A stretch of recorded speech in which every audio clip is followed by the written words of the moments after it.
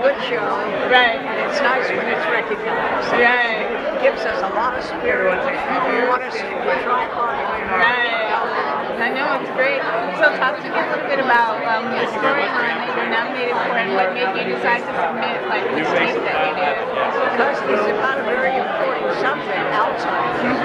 And I read about it. There are many and women. And he is just about the nicest guy in the world. So it has a lot of impact. What I wanted to be careful about was that it wasn't hopeless.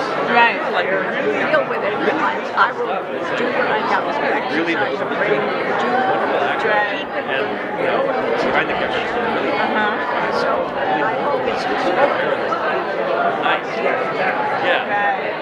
So the entertainment industry council, and they gave our show a Christmas award because of the story. So that's great. So the amenities that people are focusing on.